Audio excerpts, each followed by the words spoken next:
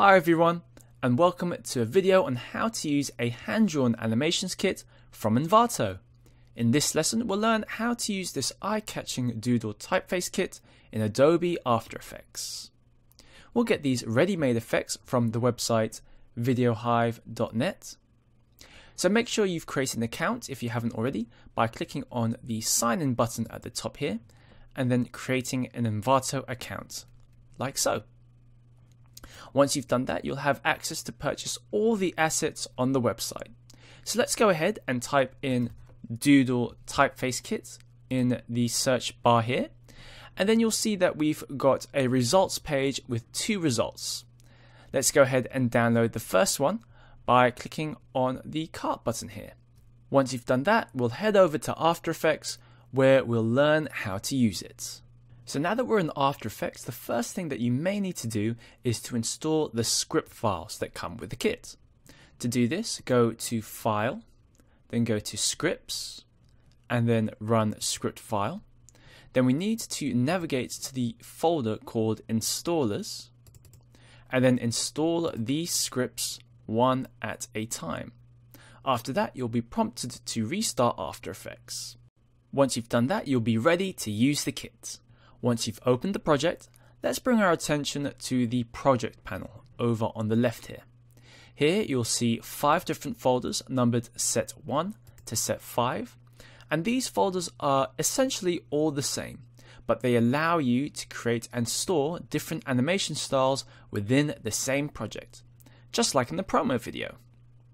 Now at the top here you'll see that we have an overview folder, and this contains 2 different compositions. The first one, if we open it up by double clicking, contains all the different letters for our Doodle typeface. And then the second one, called Handwritten Subtitle, contains all the letters for our subtitles. Excellent. And then lastly, at the bottom here, we have a folder called Textures. Now here, if we open this up, we have all the ready-made textures for us to use included in the kit. We can also place our own textures here or even video files here if we wanted. Excellent. So now that we're familiar with the layout and construction of what's within this kit, let's go ahead and learn how to customize one of the sets. So let's go ahead and close these folders. Now, as we mentioned before, each set is essentially the same. So let's use set 1 as an example and open this up. Now you'll see it contains 4 different folders, which we'll go through separately. Let's open up the first one, which is Doodle Typeface 01. And now you'll see that it has a composition here called Doodle Typeface 01 Controller. Now these controller comps are extremely important, and that's what we'll be using to control our animations. So double click this to open that up. And let's close the other 2 comps that we have open for now so that we can concentrate on this one. Now select the first layer at the top here, and now let's go ahead and bring our attention to the Effects and Controls panel. Here we can customize the look of our text. In overall appearance, we can use the checkboxes here to include outlines, extrude lines, extrude fill, a main fill, and even a chalk texture here. If we zoom in, you can see that it affects the way our texture works on our text. In line thickness here, we can use this slider to affect how thick our outlines are for our text, like so. So going from 1, which is barely visible, all the way up to 10, which is quite thick. So let's bring it back to the default, which is number 4. And then under color, we have different color options here. So we have a outline color, which we can use to affect the outline color of our text, like so. We have an extrude fill color, which we can use to affect the extrude fill of our text, like so. And then we have the main fill color, which is the main fill color of our text. Excellent. Underneath animation, we have 3 different types of animations. So if we go ahead and use the timeline here, under pop-up, you can see that the text pops up from underneath, like so. And then we also have drop down, which is the text dropping down from above. And lastly, we have scale in, which makes it so that the text scales in like so. Excellent. We can also use a combination of all of these different animations to come up with something different as well. So we can use a combination of pop-up and scale in, like that. And you can see that the text just sort of has a slight bounce for the combination of a pop-up and a scale in. And talking about bounces, we can also affect the bounce amount using this slider here. So you can affect how much movement the text has using this slider, like so. Excellent. All the other folders contained inside set 1 work in exactly the same way. Let's go ahead and check them out. So let's go back to the project panel here and close the Doodle Typeface folder, and let's check out the Elements 01 folder next. Again, just open it up and select the controller that you want to use. So we see that we've got a few different controller options here. So we've got arrows, bursts, clusters, and so on, all named after a type of animation. So let's go ahead and open the Arrows 01 controller, for example. And you'll see that again, we have a controller layer here, which we want to select. And then go back to the Effects and Controls panel. And you'll see here, we've got another set of options that we can use to edit the look of our arrows here. So at the top here, we've got Overall Appearance. Again, we've got Outlines, which we can use for the outlines of our animations. The Fill, which we can check in or out.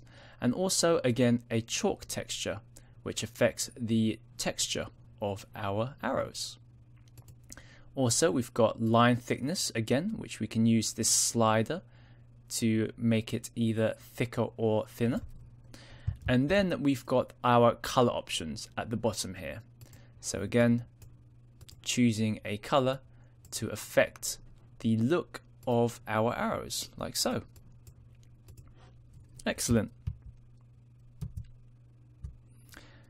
Next, let's go ahead and look at the other folders that we've got inside the set 1. So let's close this one here. And let's go to Handwritten Subtitle 01. So I'm just going to open that up. And again, we've got our controller comp here. So let's open up this controller. And then go over to Effects and Controls, which we need to have Controller 01 selected in order to get these options to appear. So again, we've got a Chalk Texture checkbox here, a Line Thickness here, and also the option to change the color here, like so. Awesome. So now that we're familiar with these tools included in the kit, let's take a look at how to use them. So to do this, let's close these compositions for now. And let's go ahead and create a new composition by going to Composition and New Composition.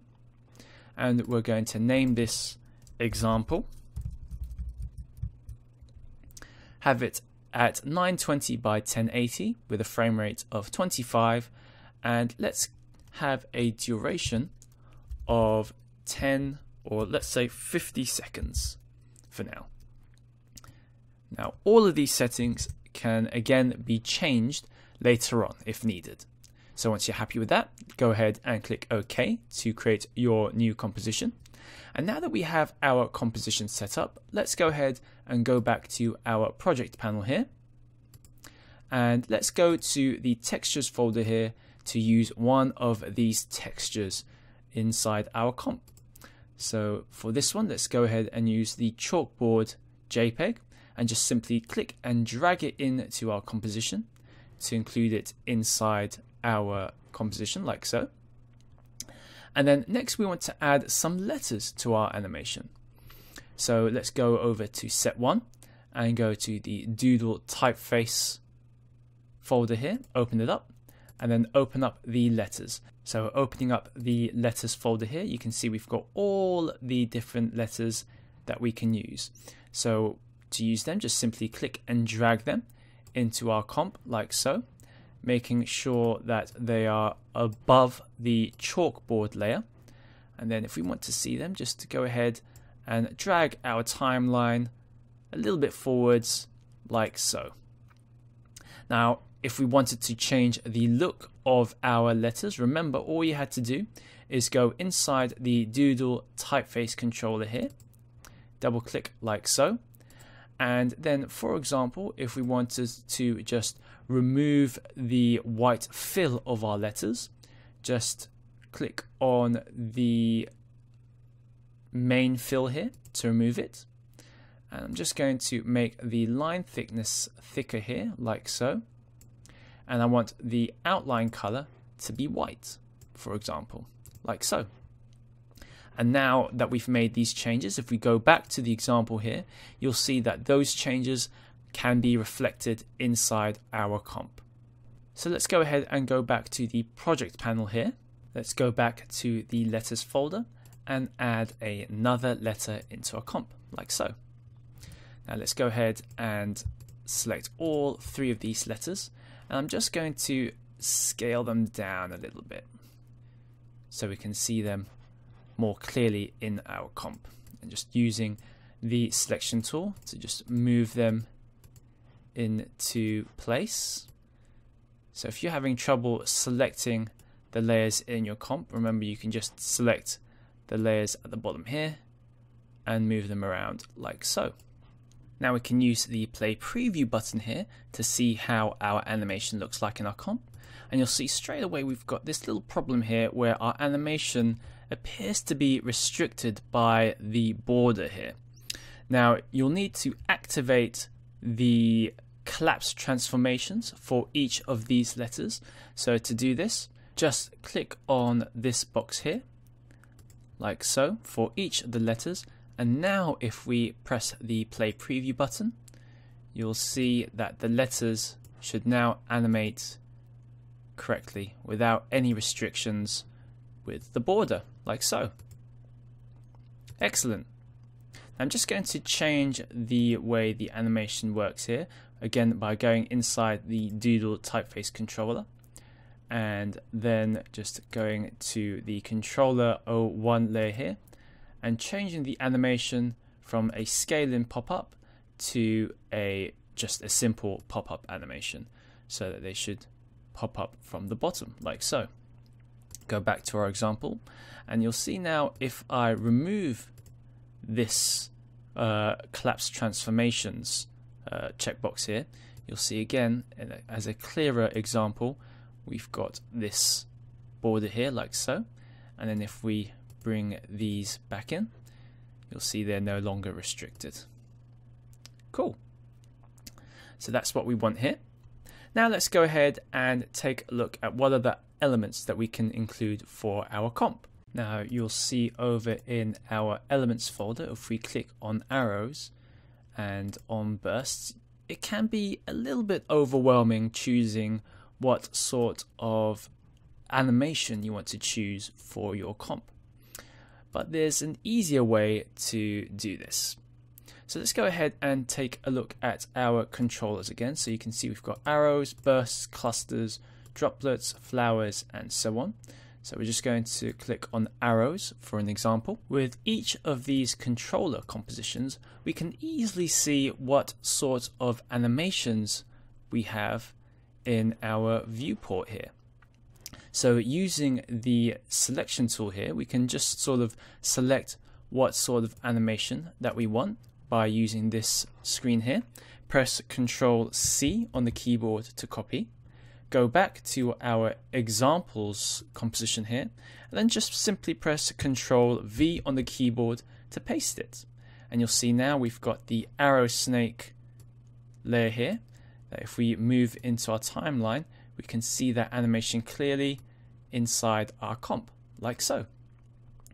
Now we can go ahead and stagger these letters a little bit here so the animation is slightly at a different time.